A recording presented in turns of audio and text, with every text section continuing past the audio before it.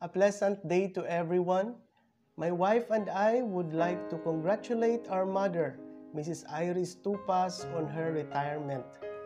We are very happy for her that after many years in service, she had finally reached this stage of her career.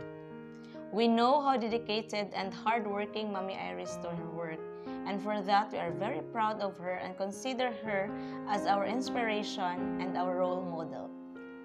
To my mom, I am so grateful to you and Dad for all your love and sacrifices for our family.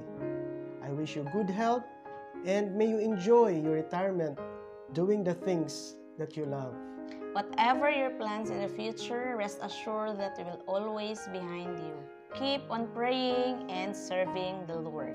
God bless you, Mom, and we love you.